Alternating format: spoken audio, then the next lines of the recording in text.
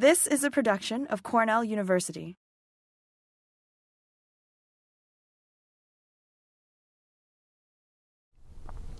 Let's talk about genomes. So Franny said when I met her just a little while ago, she said she likes to work with things she can see. And so, who wants to work with DNA, which you can't see? So the problem of seeing the DNA is really important for understanding how the genome works. And so we're going to talk about data visualization. So before I start, I'd like to some of you may have missed it, but in the beginning of September, there was a major scientific advance. 30 publications were published simultaneously in Science, Nature, and other journals, which is the fruit coming out of the ENCODE project and the latest phase of the ENCODE project. And so this was a paradigm-shifting outcome, and it says something about the genome, which I'd really like to communicate to you. The leader of this vast consortium of scientists, something like I think over 100 scientists were part of the consortium, over $100 million spent on this. It's basically phase 3 of the genome project. Once you have a genome, you have to figure out what it's doing. And so they've been trying to understand what the genome does. This is what the leader of the program said. He said the genome is a jungle of information. It is multi-layered and multi-dimensional, and that higher genomes are mostly functional. A major paradigm shift in terms of understanding of the genome. And so the bottom line is that not only does we usually think of the genetic code, the code that goes from DNA to RNA to protein. Well, that only accounts for 1% to 2% of the genome. There are many other codes, many codes in the genome, many languages, and they overlap. And if you ask a computer scientist if they could write overlapping code, they would just, their eyes would go crossed.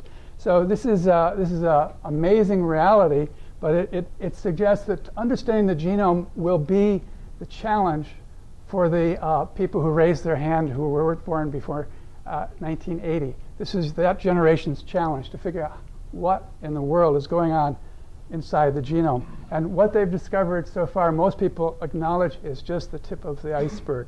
So how do you try to even approach all this new data? I'd just like to tell you about what data visualization is. It's an area of science. Here's the bottom line. The best pattern recognition software in the universe is our brain. And so you can program a computer to look for a pattern, but it'll only look for the pattern you asked it to look for. Whereas our brain, everything we our brain automatically recognizes patterns. And so that's something that is unique to the human brain. They still haven't developed a computer that can recognize a face, for example. So data visualization involves the process of making data visual. And when it's visual, then our brain can take over and easily recognize patterns. And that's the origin of this program called Skittle. And so if you look, some of you have seen genomic data, and it's just endless A's, T's, C's, and G's, and you will find that your brain can't really, when you look at a few million of those, your brain doesn't see any pattern. If you do something as simple as adding color to the scheme, you can start to see patterns. And so Skittle, the first dimension of Skittle is simple colorization of nucleotides. And so I've suggested, now for the people in Geneva, I'm just going to take a minute and show them some live running of the program. And I'd be happy to share it with you when I'm back up in Geneva, maybe next week. But bear with me just for a moment, and I'm going to escape this and close this. And I'm going to pull up the Skittle program. Whoops, that's not the one I wanted. There it is. OK, so this is, maybe the people in Geneva can see this. But this is a display of approximately 40,000 pixels. And each pixel represents a nucleotide. So this is chromosome 10 of corn, and the first pixel is green, meaning it's a guanine. Okay? So you're looking at 40,000 letters, but because it's colorized, you can start to see patterns. And so over here, the way Skittle works is there's basic settings at the top. You can determine the width of this You can determine zoom in and zoom out. You can do zoom to any starting point you want. There's ways of bringing in new data, like from a genome browser. And there are basic functions that can be tied to your mouse. And then over here, there are different displays. So right now, we're looking at a simple nucleotide display. So this is raw data. This is the data. It's just the data as a genome, as a FASTA file, colorized. So let me just show you. What's the gray? The gray are unsequenced gaps. So let's just see what we can do here. One of the things we can do is we can change the diameter. You can perhaps see that I'm making it narrower. And if I change it enough, you see a new pattern. So basically, these are tandem repeats. And if I said, I love you, I love you, I love you, I love you, that's a tandem repeat. And if you have a line break after the U every time, all the letters of I love you will line up. And you'll get these columns, straight up and down columns, right? So that's what you're seeing here is a tandem repeat. And this is a large tandem repeat. And it's throughout the corn genome. It's especially abundant in the centromeric region. And but it's throughout the genome. It may represent 5 or 10% of the genome. So it's a major element. And if I talked about tandem repeats without a visualization, you wouldn't immediately get it. But when you see a picture of it, it's really obvious, isn't it? OK, so I'm going to jump back to the PowerPoint for the sake of the people at Geneva. But perhaps that is helpful to you.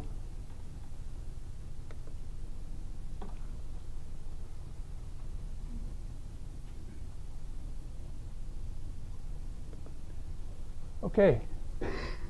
So people at Geneva, I'd be happy to just ask me, and I'll show you how Skittle works later.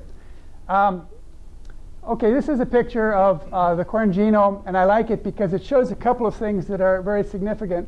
One is it shows the very different nucleotide percentages. There are areas that are GC rich, and there are areas that are AT rich. And sometimes you have areas that are cytosine rich. They're mostly red. And so you have, you might picture it as a uniform blend, but actually there's these huge variations. These areas that are GC rich are where the genes are. So these are genic regions. And if you look really carefully, you'll see a tandem repeat here and a tandem repeat at the beginning of the end of this gene. So let's just look at that a little more carefully. This is a similar genic region.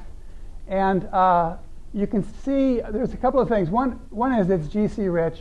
Another thing is that if you look really carefully in here, you'll see a texture, which is called which we call the 3-mer pattern. But that reflects codon preference. In other words, you can recognize protein coding regions. OK, I'm sorry, I haven't explained what this new display is. This is the repeat map. So if you have a light-colored pixel here, that means that a string this long has repeated once. If you have a series of pixels here, that means you can see it correlates with this repeat here, where these are lining up. So this is a very, very sensitive map of repeating units within the genome. And it's much more sensitive than any other genome tool for detecting repetition within the genome. And what you see here very carefully, if you look really carefully, is there's a pattern of dark, dark, light, dark, dark, light.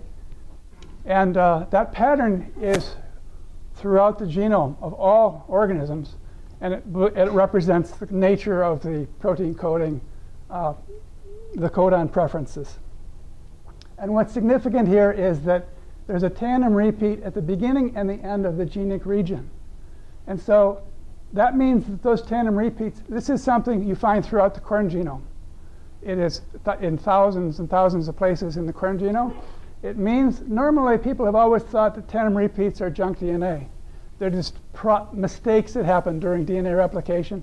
But what we find is that these are strategically at the beginning and the end of these genic regions. So they're not junk. They're precisely where they're supposed to be, and they always match. They come in pairs. They kind of represent the beginning and the end of the exon, the protein coding region. The other interesting thing is, it's a little bit off scale here, but we can look at where the annotated exons, recognized exons are, and most of the things we see with Skittle have never been described before. In other words, they've been invisible to the normal gene searches. And so we're seeing functional units within the genome that weren't visible using other technologies for analyzing genomes. So this is an example of a similar genic region. It's very AT-rich. You recognize it right away, right? It's very distinct. Here you can see the texture that I spoke of. Can you see that texture in the back? That's very distinctive of protein coding regions. And then you can see here, this is called an exon tract. These lines are just marking where there's a protein coding exon. And what you see is, in this case, this exon has been identified by previous researchers as a functional genic unit. But 99% of these structures that we see have not been identified previously as exons. So we have a new way of identifying exons in any genome, which is very sensitive and very exciting. Just some more of the same. You can see a genic region that's what I call bracketed by tandem repeats. And the tandem repeats, again, are these repeating units. So that's really exciting. Here's a closer look at this texture. And you can actually see that the greenish yellow, the guanines, are lining up, because this is a very non-random. This is the exon. Okay, we know this is the exon. We can see that it has the exonic signature, and we can actually see in the raw data, we can actually see that the third nucleotide tends to always be a G. John, yes? is this a linear sequence folded on itself? Yeah, I'm sorry, I should have expressed that. It's like a book, so you go to the end of the line and go back to the beginning. So it's rastered. So, John, another question. yes? How much of the genome are we looking at in the picture? Okay, so this display length is 88,000 nucleotides are present in this picture right here, out of 3 billion.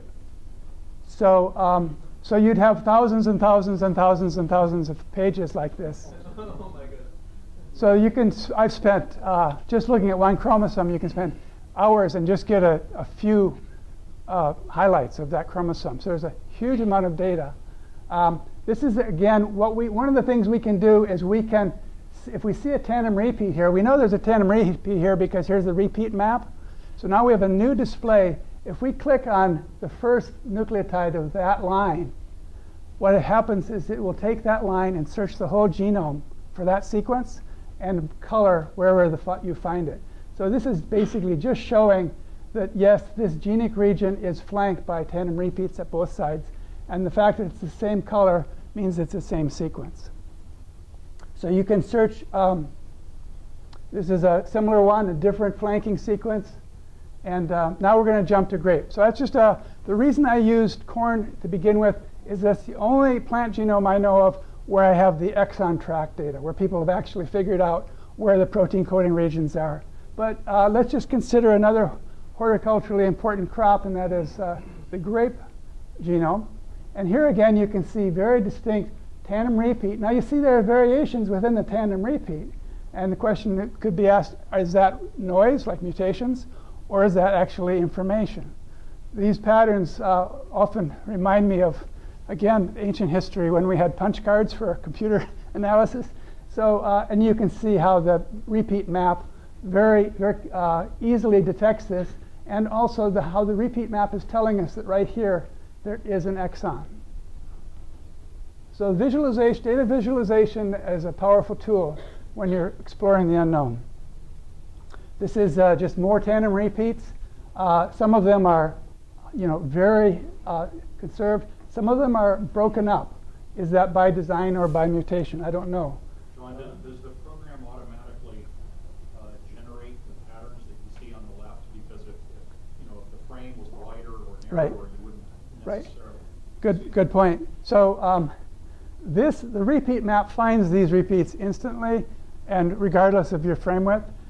You have to bring this red line in. You see the red line might have been here. I brought it over to over the first white line, and that tells me, number one, it tells me that this is a 66 base pair repeat. It's 66 base pairs from here to here, and then I can set the width, and then everything lines up, and I can see what's going on. So we do have a function which I didn't while we were live. I didn't hit the alignment cylinder display, but basically it takes the tandem repeat and turns it into a coil, and then adjusts the coil width till all the tandem repeats are visible. We actually believe that tandem repeats coil in the nucleus, and so they form like solenoid-like structures, and that's what these repeats are all about. So this is just a striking component of, if you zoom out, so you're looking at a whole grape chromosome, what you see is this 66 base pair repeat is massively throughout the center of this chromosome, like just millions of nucleotides are just coding for this repeat. So, okay, this is the same repeat actually showing the solenoid display. And so you can see, we believe that this is not, in nature, it can't raster. That rastering, this is a nice 2D display, but this is meant to be a 3D display. We can make that spin, and we believe this is the actual structure in biology. It just keeps coiling because DNA, it turns out, wants to align with its own similar sequence. And so the logical thing for a repeat is to form a coil. So this is, again, in grape showing, we don't have it. There's no published exons to my knowledge for grape, but we would predict there's an exon here, almost certainly an exon here, and possibly exons here. The blue line is a strength indicator, and when it goes to purple, that means, bingo, you've definitely got an exon. So just more evidence of exons, a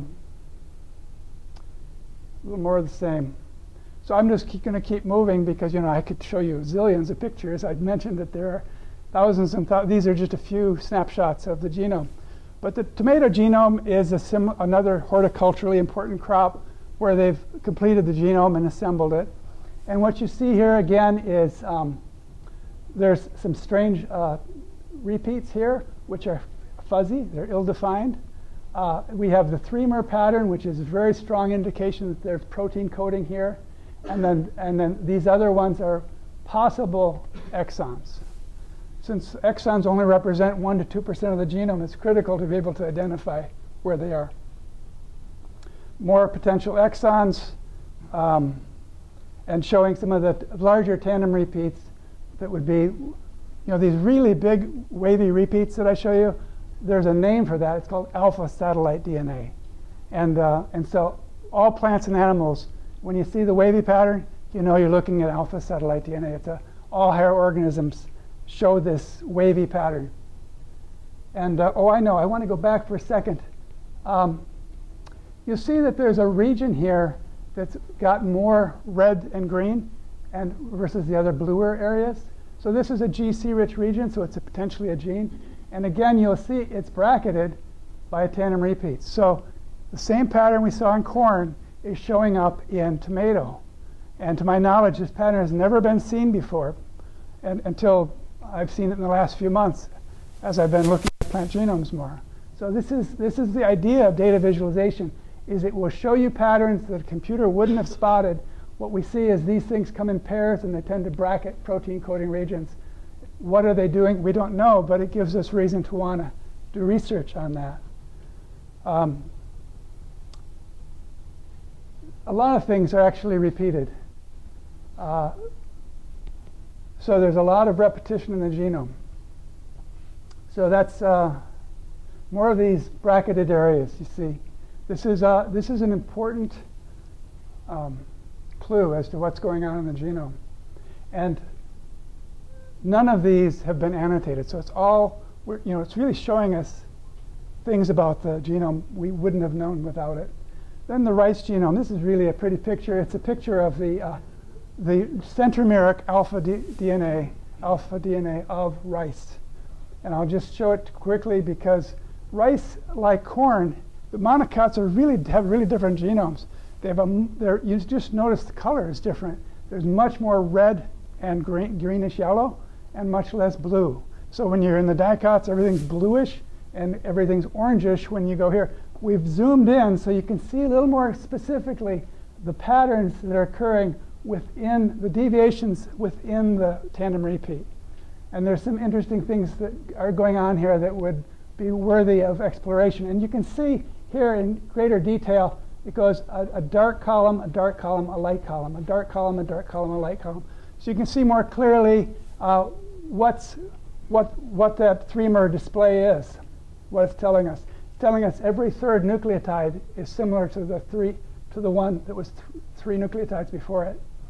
And that's so basically the lighter the pixel, the more the similarity averaged over the whole string. So another thing that is a major feature of genomes that we're seeing is the every other pattern. And this is basically black and blue alternating, sprinkled with greens and reds. And so we have no idea what that is, but it's throughout plant and animal genomes. So I don't doubt for a minute that it's doing something. This is just more evidence of exons. In rice, this pattern is very strong. And you can also see the GC-rich, and you can even see the alignment. Things are lining up here partially because of this pattern is very, very strong. It means it constrains most of the nucleotides in the genome. A lot of us, we've been taught that most nucleotides are just drifting and they don't matter. Most nucleotides in the genome have a function and therefore need an explanation. More exons, just really, rice is really, really strong signal. Okay, so that's the kind of a quick overview of what plant genomes look like when they're visualized with Skittle. Skittle is a program that's in development. In fact, some of these features, the feature that measures where the exons are, the strength of that signal, is just 2 days old. So Josiah emailed me the latest revision. So it's all still being improved. But what we believe we have here is a universal genome browser. Now, some of you know what a genome browser is. But basically, if you're looking at, let's say 3 billion letters, and you're trying to figure out what it all codes for, you can't just look at the letters. And so they've made genome browsers that help you spot where the genes are, help you analyze where the junk or the repeat is, and other types of understanding of how the genome is operating. We feel that Skittle is the foundation for developing all those browsers are one-dimensional. They're strings. And so this is a two-dimensional display, two-dimensional analysis. And it lets us, we believe it's the next generation of genome browser, and that when we get Skittle fully developed, we can annotate and recognize every feature within the genome in a way that's fundamentally better than genome browsers today. So we're excited about that. And it's already, I think, bearing fruit in terms of giving us new insight into plant genomes and other genomes. But I wanted to add just briefly some work that my colleague Josiah Seaman did on his own. So Josiah Seaman's, a computer scientist. Oh, I digress for a second. So I was never interested in computer science, not even a little bit. And so I looked at it as a necessary evil. I mentioned that I was the last one in our department to switch from the typewriter to a computer for word processing. And then when email came along, I absolutely did not want to be bothered by email. I was absolutely the last person in our department to finally connect to the email. So it's really funny to me that in the last 10 years, I've played a role in developing what I think are the two most exciting bioinformatics programs available. And of course, the reason is I had the good sense to partner up with some really brilliant computer scientists, because I'm still practically computer illiterate. But Josiah is one of those people, and he developed all the programming that went into this. And it turns out that you can look at any patterns with Skittle. Like you can open up any text file. You can open up Moby Dick and see what the pattern is.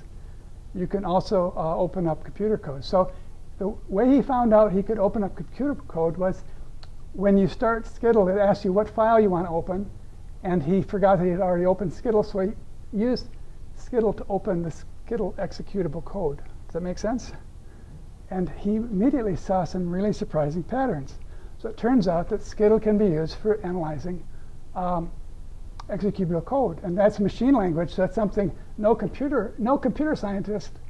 no computer scientist can read machine language. So this is the first time we actually get to look at computer code. I don't have that would make a really interesting talk, but I just want to give you some highlights from what he saw. This is Moby Dick. So there's no pattern, no nucleotide bias. This is the repeat map. There's no significant amount of repeats. That'd be pretty boring, wouldn't it, to have the same chapter twice in a row? So the genome for decades has been called the Book of Life.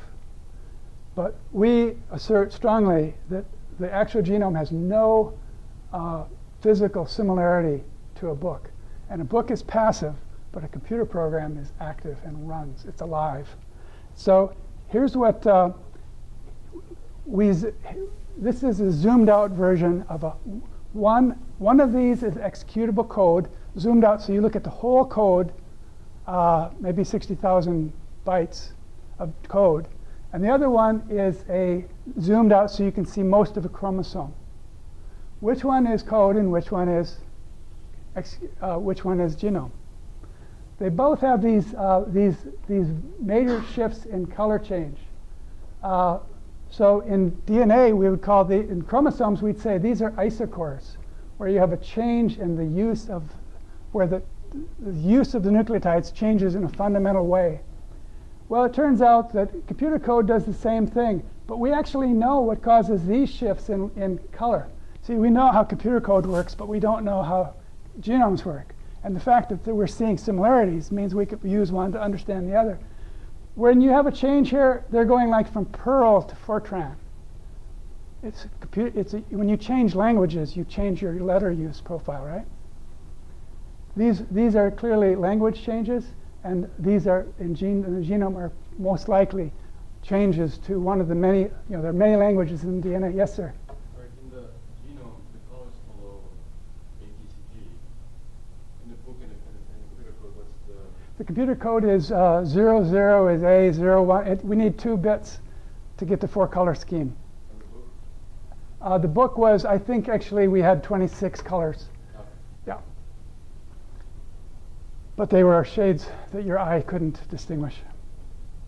So, in terms of these changes in letter use, computer code, and he's looked at other executable code other than his own program. We've opened up lots of, and it's pretty universal pattern. Then he looked at, again, we're zooming out, so we're looking at a whole chromosome. This is what's called the repeat map, but on a higher scale. So here we have, for example, a long stretch of red, which means that a short repeat, less than 20 base pairs long, is repeating. And it's repeating for thousands and maybe tens of thousands of letters here. Just this huge repeat. And so you can map where all these repeats are in a chromosome. And you see they tend to be all near the beginning. Well, it turns out that the computer code is also filled with repeats. And for example, here would be another stretch of red. That also is a 10 to 20 character repeat. And you'll see that which one is, if I asked you, if I hadn't already given it away, you wouldn't know which one was a computer code and which one was the genome, would you? And so if we look closer at these repeats, which of these repeats is plant repeat and which one is from computer code? This is plant, this is computer. So the tandem repeats in computer code are incredibly similar to what we see in plants. Amazingly similar. So here's the interesting thing is for decades people have seen we have known that there are these tandem repeats, and they said, obviously, repeats are junk. Well, are the repeats in computer code junk? Is there a single bit in a computer code that's not functional? So it strongly suggests that these tandem repeats aren't here, that this isn't a coincidence. It reflects functionality. And that we actually know what these repeats are for. These are data files. Like a phone directory would be a data file. This would be like some universal thing like telephone number, and then people have different numbers. So data files in computer code give you this. Perhaps these are data files. So another element of plant genome is that they're called what are dispersed repeats. You can have repeats where they're head to toe, or you can have the same repeating element all throughout the genome. And so these would be called, these would be plant, this would be like a transposable element, and these would be words that are common within the computer language. So you can actually write in any sequence you want, and it'll look through the script and find wherever it occurs. So you can find out how abundant certain words are. So word structure use or transposable elements are very similar within code and within genomes. So the bottom line is what he's seen is that genomes and executable code have amazing similarities. They both use linear strings of code. They both use multiple languages. They both use parallel processing, which means you can have lots of genes reading at the same time, like lots of processors in your computer. They both have strong character bias, where the total color shift occurs. They both use extensive use of recurrent tandem repeats. They both use commonly dispersed repeats or words. They both use large-scale localization of the repeats near the ends of the program. And they both have passive and active information. A book just sits there. You can read it or not. A program runs. And it's self-changing, self-modifying. So all of this is consistent with a trend within genetics. More and more genomicists are saying the genome is executable code. And that's really a better understanding than the idea that it's an instruction manual. And so it's just really exciting to see that Skittle strongly supports that. And it goes from a simile or an analogy to actually something we can measure, where we can actually measure the features that are in common. So I'd just like to conclude.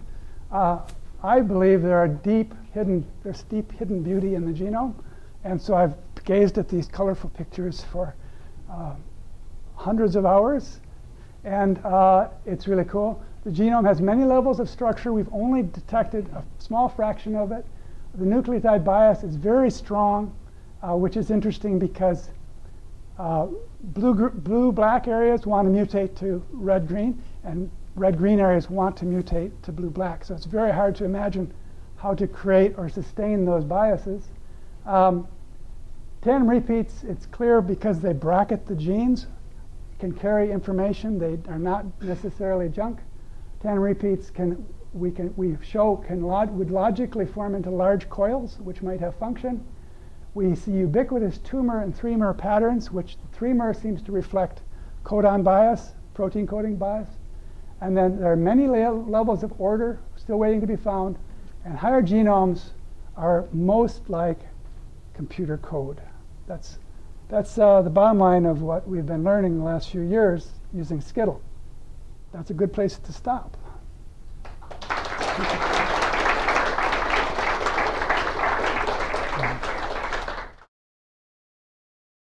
Well, the one connection I would suggest is that there's communication at every level, from the molecules to the cells to the tissues to communication between organisms.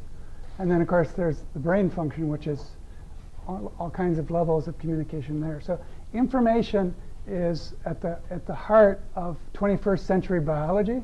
It's all really about information science. And everything is integrated at a level that blows our mind.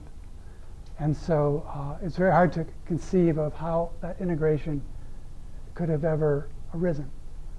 And so it's just a really interesting question that I think more and more people are going to be asking us.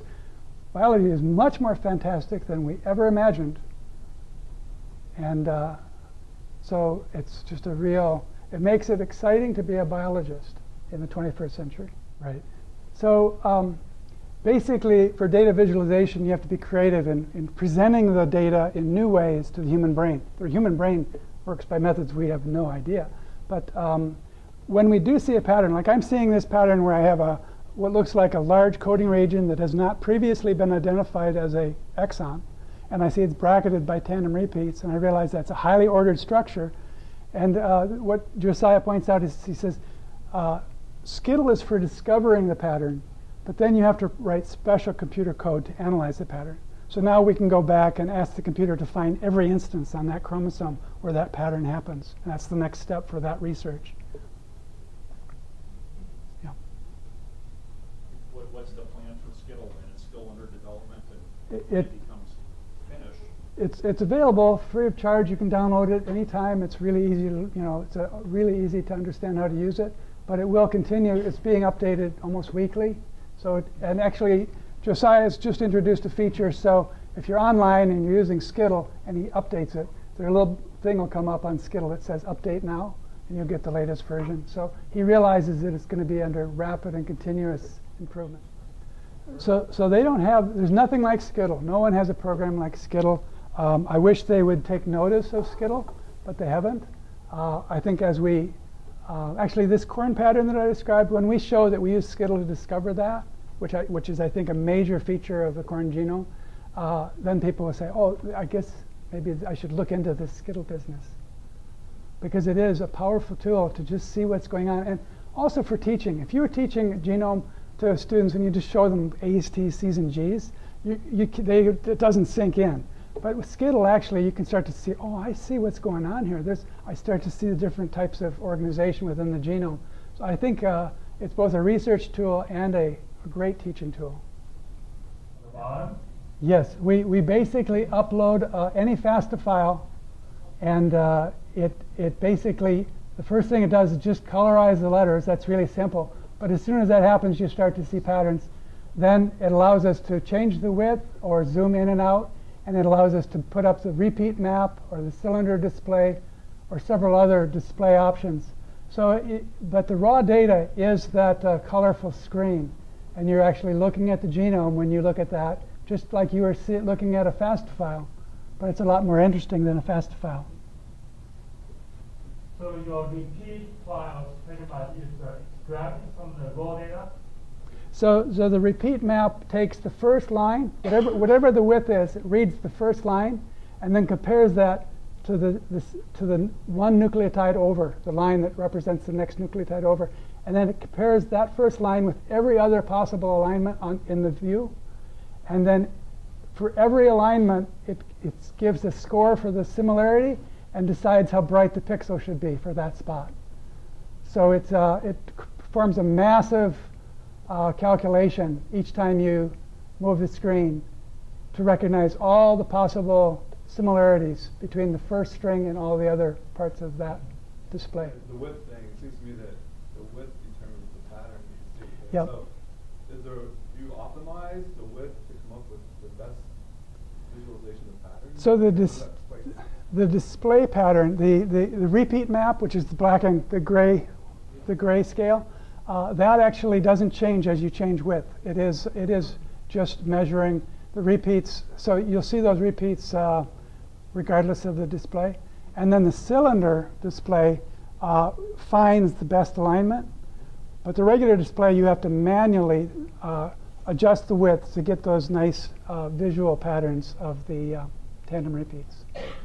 So there's possibly then a pattern in width. Like if you look at different genomes, you may find like some commonality in width. Is there any common among So there's the 66 mer that I found in tomato was also in corn. Okay, Yeah, there's and when you find a repeat, you'll find that it's a family of repeats throughout that chromosome and all the chromosomes of that species.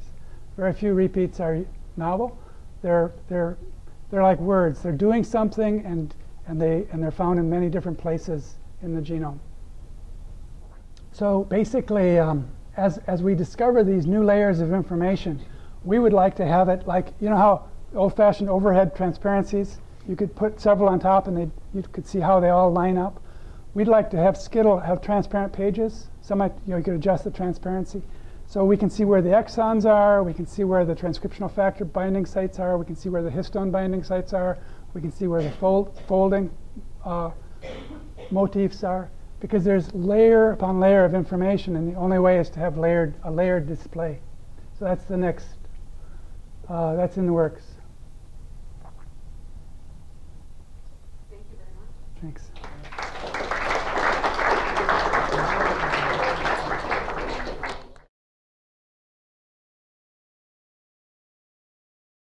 This has been a production of Cornell University, on the web at cornell.edu.